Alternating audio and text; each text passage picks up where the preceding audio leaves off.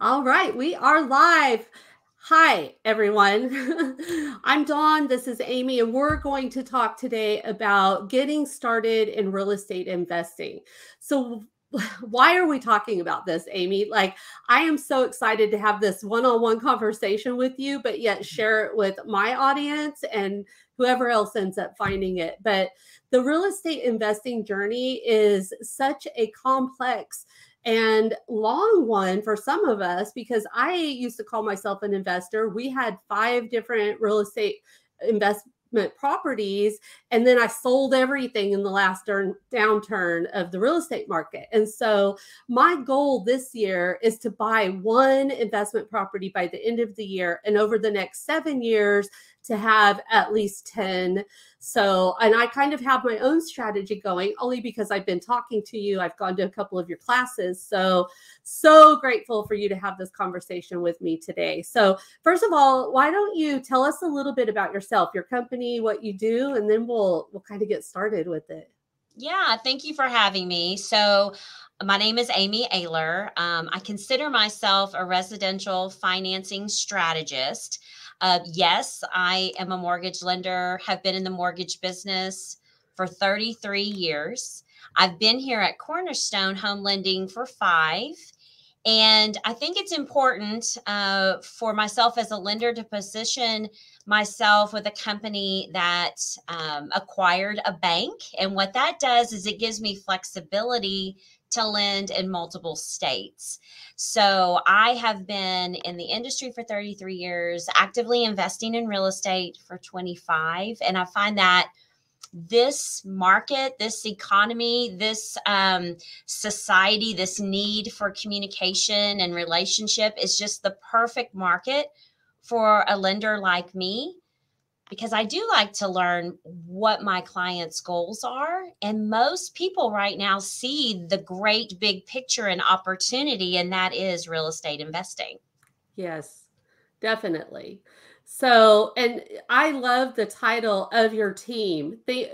What is it? Think big. Well, your tagline, everything. Every time I see it, I'm like, man, I should have thought of that. That should be mine. But So we're Big Life Home Loan Group. So I don't have to have my name on a placard or anything. It's big. We're bigger than that. But we think big, live big, love big, and give big. And we live love it. by those principles. I love it. I need to just go to work for you. No, not, I'm just kidding. Numbers, not my thing.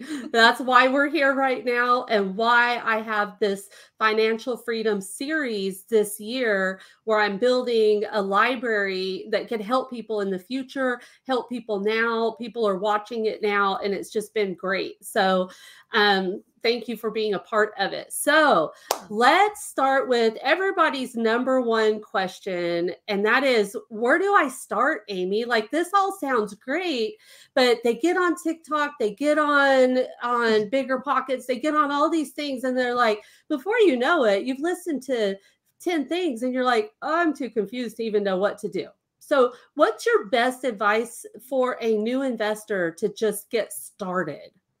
Well, and again, if there's a lot of noise Strategy. out there, and you can get over inundated with information and it's just too much. And most of us are so focused on what other people are doing and why, and it distracts us for our own goals. So, quite honestly, it's all about what your 1, 5, and 10 year plan is. And for me, investing was always about where did I want to be in 1, 5, or 10 years down the road? Where would my children be? And how could I grow a real estate portfolio where every property that I purchased had more than one intention? It was a dual purpose kind of thing. And so, to simplify it, what I would encourage everyone to do is just write down literally on a piece of paper 1, 5, and 10. And it sounds ridiculously simplistic, but I promise you, the majority of investors or potential investors that I talk to, they're never on the same page with their spouse or their partner. Doesn't mean that you have to have a spouse or a partner to invest, but you need to know whether for yourself or for your partner and your spouse, are y'all on the same page, and where are you headed? That starts giving you some clarity.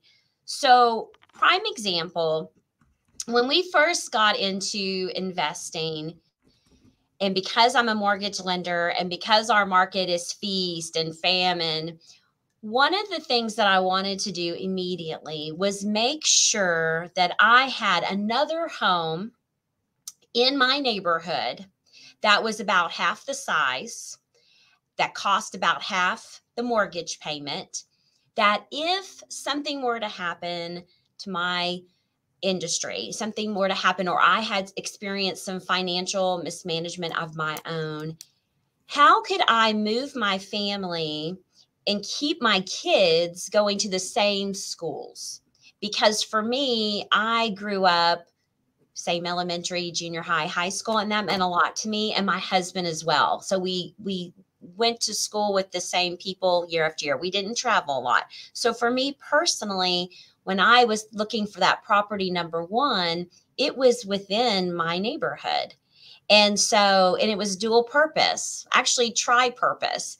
It was my backup plan if I financially mismanaged. And full disclosure, I've had to rebuild and start over. So I did file bankruptcy in '07 and had to completely rebuild.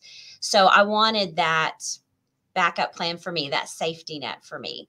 Also, it was one story. And in my neighborhood, there's a lot of two stories and hills. So I wanted one story kind of flat where you weren't driving up in the driveway like this. And I wanted a good rental. The reason I wanted one story was because dual purpose. If my parents wanted to move and be closer to my family, it was a home for them. I could take care of my family. Yeah. Thirdly, it would be a great investment for a long-term rental. My neighborhood wouldn't allow short-term rentals, so a long-term rental. And as a one story, it kind of casted a wider net for potential tenants. Now, how did I start? Well, I had to start by saving. So I did save money in order to be able to purchase that first investment home. However, one of a great way, especially if you own your own primary residence, a great way to get started, like looking for capital, is in your own equity. So I encourage everyone to look into getting a home equity line of credit, because all of us have experienced quite a bit of appreciation over the last few years. And let's be honest, equity is completely phantom. It's this number that you put on an Excel spreadsheet, makes you feel good, warm, and fuzzy about your net worth. But it really is just sitting there doing nothing for you unless you're tapping into it and using it to grow wealth in real estate. So that's another way, and a way that I personally have tapped into equity to get started. I love that. I love that for the investor or the person who's going to be financially responsible. Now, there's been times in my life, even, and as you just said, like, Mm-hmm. for one thing, people like you and I, we're a little bit more risky. Like, we will take a risk and we'll kind of put ourselves out there because we know, hey, I mean, for me, I was looking to make more money when I made that money. So I Yeah. always know I could get right back on and do it again. But in the past few years, I've experienced this where I just always thought things would be this good. And so now I'm like, dang it. Why didn't I do this with that money? Why didn't I do that? But Yeah. you can only move forward. And what that does to you is really makes you become so much more financially responsible if you want that. Like, a lot of people Yeah. don't even want that. They don't even, you say 1, 5, 10, and they're like, I don't even know what I want tomorrow. So I'm right there with you. I'm a planner. I have planned, and then I just got so busy and I did it. But now I am, and now I'm bringing everyone on this journey with me. So I love all of what you're saying. So that is really it. It's like financial goals. Like, what are your goals? What are your investment goals? So one of the other guest speakers that I have on here, her name is Amber, and she's with the Credit Couple, and they deal with credit and budgets and helping people to financially manage their money. And so I love how this all just goes so hand in hand with everyone. And then one, just so you know, Amy, one of my other guests is Fred Cludius. He is an estate planning attorney here in New Braunfels, and he's amazing. And it's like, once you get all of this, you have to make sure that you have your estate planned out in case something happens to you. So 100%. yeah, this is all a great financial series. So for you, homework number one is sit down and figure out what are your 1 year, 5 year, and 10-year goals. And Yes. And what is the fear that is stopping you from moving forward with those? Because my fear at that time was, what if something were to happen and a downturn would occur? Because again, I've been in the industry for 33 years. yeah, I've we've seen seen some it. wild rides. Yeah, So I I had know. to address my fear. And my fear was not having a place to go. And now that I have children, I need to be more financially responsible, and I wanted to do it for them. And so, for some people, that fear is they like to have X amount of dollars in a savings account. They need to have X amount of salary set aside. My fear that I had to overcome was I had to have another property within my community just as a backup, because that's what made me feel comfortable. Once that was established and I had my tenant in there, then it was like on to the next. And again, sitting down with my 1, 5, and 10-year plan with my husband, it was like, okay, now what? And it was like, okay, well, now we want to look at Fredericksburg, Texas. So that was our next thing. And why did we go to Fredericksburg? And well, because one, my husband's family's from there. Two, my mother-in-law was running the mail, and it was killing her. It was really hurting her back. And I thought, what a great opportunity to go and purchase a home in Fredericksburg as a second home, because it's reasonable distance, and let my mother-in-law manage it for us. She would get paid comparably to her running the mail, but it's really a fun job, and it's Yeah. not wearing on her body. And this was in 2012. So Fredericksburg was hot, but it wasn't hot like it is hot now.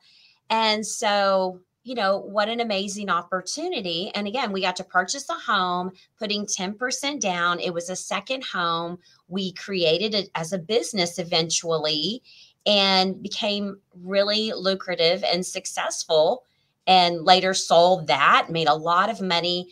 That got my husband on his 10-year plan, which was to manage our properties and get out of the corporate hustle and bustle, because he worked for Dell. He wasn't seeing himself going anywhere without going and doing a lot of traveling. And we didn't want that for our family. So that's why, going back to the basics of 1, 5, and 10, where you want to be, it kind of helps you see the vision, because then you're not following this TikTok influencer's vision. You're following your own vision, and the clarity is right there. It makes it more simplistic. Yeah, and there's so many different ways that you can invest in real estate. So many different purposes that there's not one. For one thing, let me make it clear. In my eyes, real estate investing is not a get rich quick kind of thing. It is a long-term strategy for you to create wealth. So I think that when I went into it the first time, I was all about, I literally have chased this my entire life until the last few years, is what it's a get rich quick thing. Now I'm more about, I want an amazing team. I want to live the life that I want to live right now with my husband and my kids.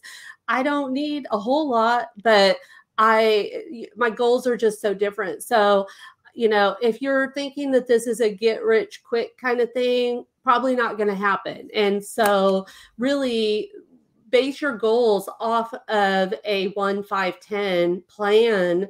And then by that 10-year, hopefully you're there. But I have the perfect business because have a real estate business. And so the marketing and everything that I'm doing right now is turning everything around to be about finding those investment properties.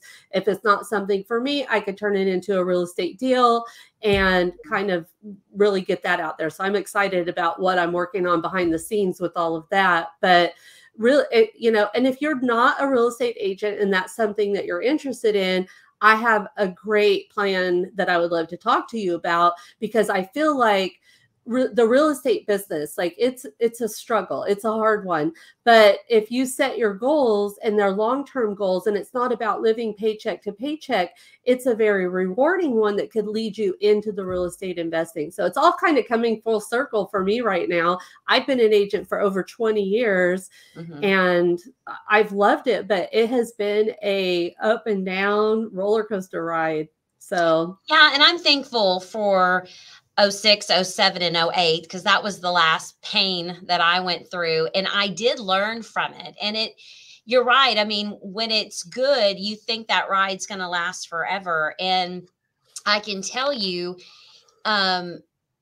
knowing that I have a lot of equity in my own primary residence, and knowing that I have a real estate portfolio that is appreciated, and I have some properties that are fully paid off, and some that I have STR and MTR and LTR, so short-term, mid-term, long-term, and I have income producing properties. And when I look at my real estate portfolio and I am making money every month, it really does help you live differently. It helps you feel relaxed. I, like everybody else, am slower right now. And it is a little scary, because when you go full throttle in 2020 and 21, and then it's like hit the brakes, there's this fear. And naturally you would want to retract.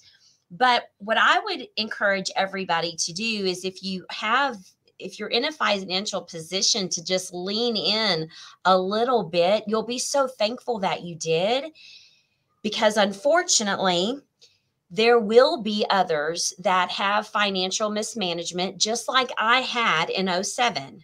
They will file bankruptcy. They will have stress. They could go through a divorce. They could have real life financial situations and stressors.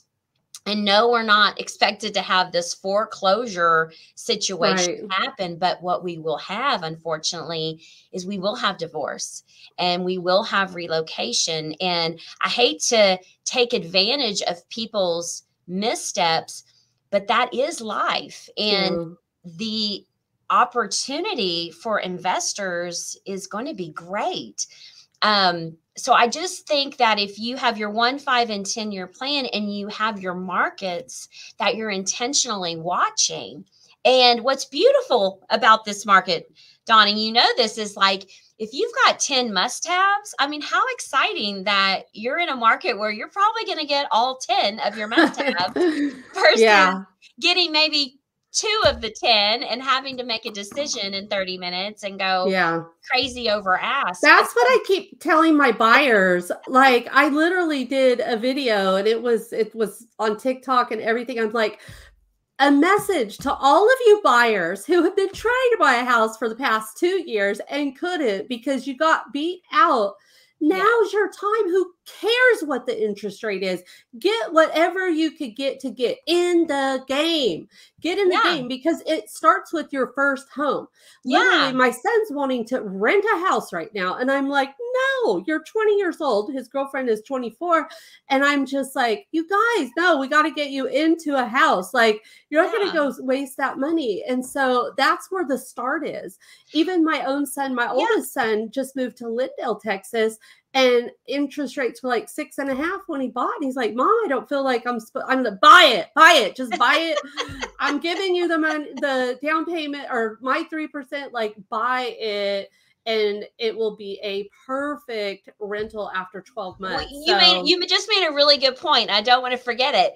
So Yeah. this whole 1, 5, and 10 and this intentional investing, it's not just about growing your real estate portfolio. It can be about purchasing your first home. And Mm-hmm. that's because when we filed bankruptcy, we had to start completely over. So what did we do when we came up with our 1, 5, and 10? We focused on that home. Okay, now we're going to purchase our new primary residence. What are those must haves? And just to give you a few, I knew not only what neighborhood I wanted to live in, but I knew that I wanted my children to have walkability to the elementary and to the junior high. I knew I wanted to be on a green belt. I wanted evening shade. I wanted Because master this is down. Texas. Yeah, it's important. And so I knew what I wanted. And when I got that granular with my search in my neighborhood, there was only a handful of homes that fit that criteria. And then what I did was I just started saving and watching and being very intentional about watching that market. And when that home that fit all those boxes, checked all those boxes, came on the market, we made a move. Now, I could have done 3.5% FHA. And let's just say you are a first time home buyer and maybe you're coming into New Braunfels or Buda or wherever you're coming into a market and you're buying that starter home, that first home. Maybe you're doing it by yourself and you don't need all the bells and whistles and you don't need the huge home. Buying a home, putting 3.5% down, going FHA, owning it for 12 months and saving, being very diligent about your saving, and then buying another house after 12 months and converting your primary to a rental and then doing it again. That's a marvelous Yeah, strategy. that's what I And to have your first home be a 2 to 4 unit property, going FHA, putting 3.5% down and owning it for 12 months and then going and buying again and converting that as a really true 4-door income producing property. Although that's hard to yeah, find in this yeah. market, but you can keep your eyes open for it. That's an amazing opportunity too. So many, many strategies. Exactly. So, and Amy, like you said, you are a financial strategist. So you're the person anybody needs to call to have the conversation, to see where you are and get the process started. If this is something you're Yeah. interested in, I'm going to put Amy's information in the video details down below if you're watching this on YouTube. And, I am just so grateful that I met you because it literally has been fate. And I was praying for somebody like you to come into my life Oh, for the reason that I didn't want to go this alone. I wanted to be confident in the direction I was going. And I just have all of that now. And now I also have a 1, 5, and 10-year plan. So I'm very excited. So thank you I'm glad so you much. found me. Me too. So thank you very much. We'll talk a little bit more about something a little bit deeper next month, but Amy will be my guest again on week four in March. So that Wednesday. So thank you so much, Amy. Thank you And for having me. bye, everyone. Bye bye.